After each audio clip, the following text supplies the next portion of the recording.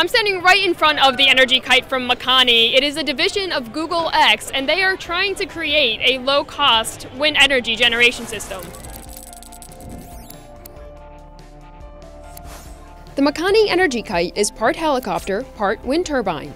It's launched from a ground station using its rotors like helicopter blades until it reaches a desired altitude. Once airborne, air moving across the aircraft's rotors drives a generator to produce electricity, which then travels to the ground along a flexible tether.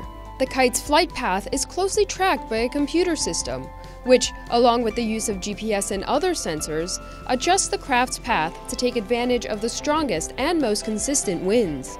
Behind all this advanced technology lies a simple idea: harnessing greater wind power while using less materials at lower costs. But how do you do this?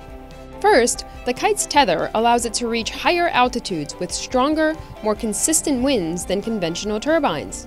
According to Makani, this means the craft can produce 50% more energy while using 90% fewer materials. Second, the kite's compact design means it can be used in areas not suitable for conventional turbines. And lastly, the craft is cost-effective since installation, transportation, and maintenance is quite easy. Makani's energy kite sounds like a lofty idea, but don't expect it to be powering your home anytime soon. The next prototype is called the M600 and will produce 600 kilowatts of power.